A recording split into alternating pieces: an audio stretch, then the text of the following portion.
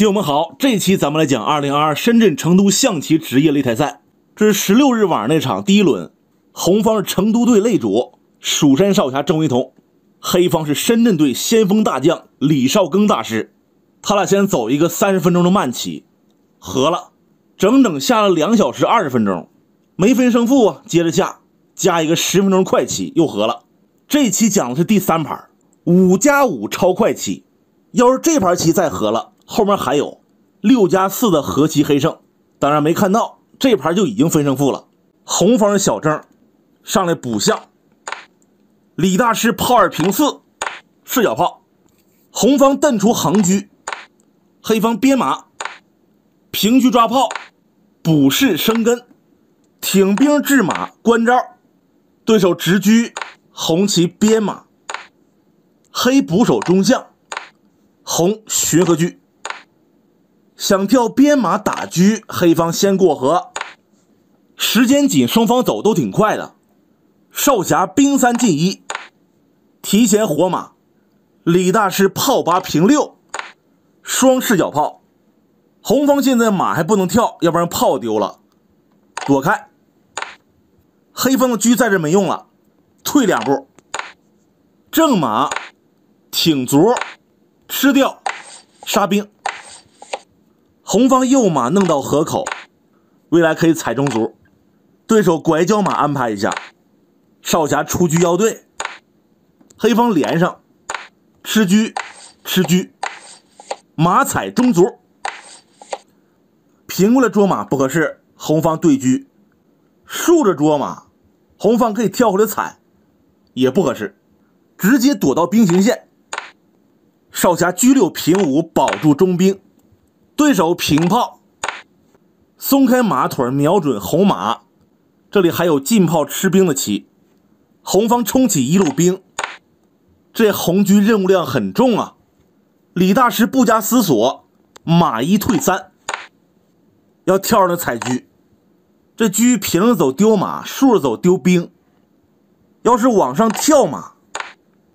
给他顶住，但是黑方还有一招进炮，打着马，黑方还能平炮过来下底。少侠想了一下，他退马，对手马3进4，红方车5平2，李大师接着踩车，横着走没点了，下底将军落士，进马吃卒，黑方边炮发射，想沉底平炮挡一手。走到这儿，黑方李大师陷入长考了。现场柳大华老师他说，此刻黑方应该平车吃兵，这招确实挺好。实战黑方走的是炮9平8，这步当时柳特大和李爱东大师就研究，这几个意思呢？没法下底炮啊，难不成要退4步把红方车管理？保不齐啊，那接着走吧。少侠没管啊，平炮，未来呢进1步啊，进4步啊，下底啊，作用很多。那李大师就吃掉中兵，这下一步可要摆中炮了，威力无穷啊。红方捉马是没用的，黑方还是摆中炮。少侠先打车，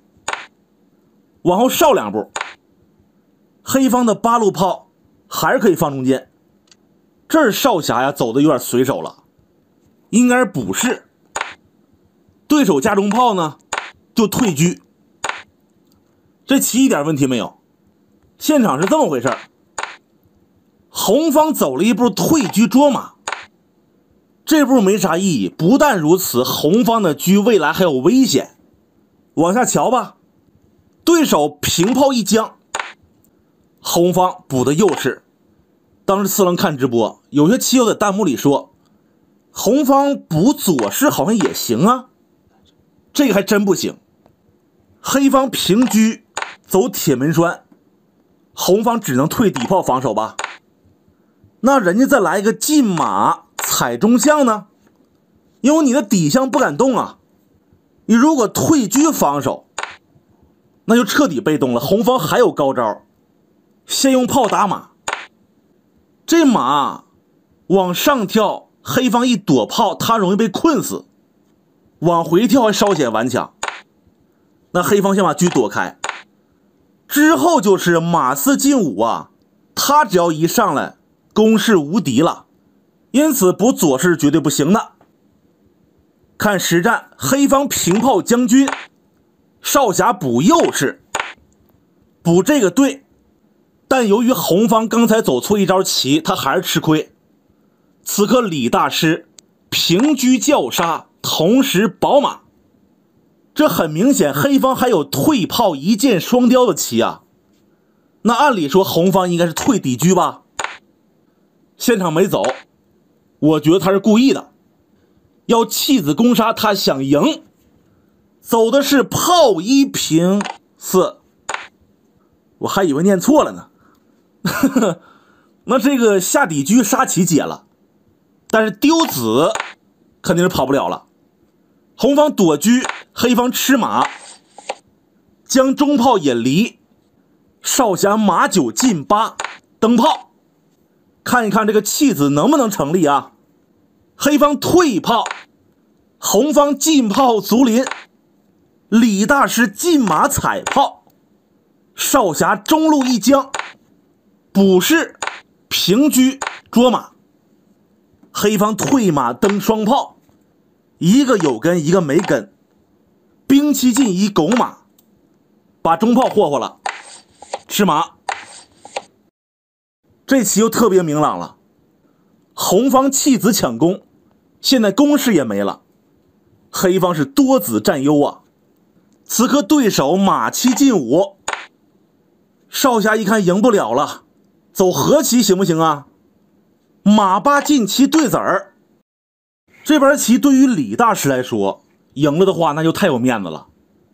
因为他属于是先锋，赢了擂主啊，首战即决战，赢了后面人就不用上了，所以他不想换，往上跳。卧槽，平车有杀棋，最次都是抽炮啊，红方只好称是。黑方攻不忘手，平车抓炮，防止他下底，躲开以后，黑挂角一将，不能上啊，只能出，再来个马后藏车，少侠鞭炮发射，家里不管了，黑方进炮过河，这一步应该说锁定胜局了，平炮将老帅就凉了，你还不敢抓炮，黑方可以抽车啊，防不了，红方走了个退马，阻止平炮同时踩车，黑方倒马一将，老帅回攻，平炮再将，红方上士，最后黑方退炮打车，一招毙命。至此少侠认输。还有一个小疑问是吧？当黑方平炮叫杀时候，红方是跳的马，如果上帅呢？结果差不多，退马将回来，平炮将抽车，也是黑方必胜的棋。其实李少庚大师应该算是强大师，特级大师基本上都赢过，包括王天一，尤其是这种快棋，是个能打硬仗的棋手。就这样吧，感谢您的收看，下期再见。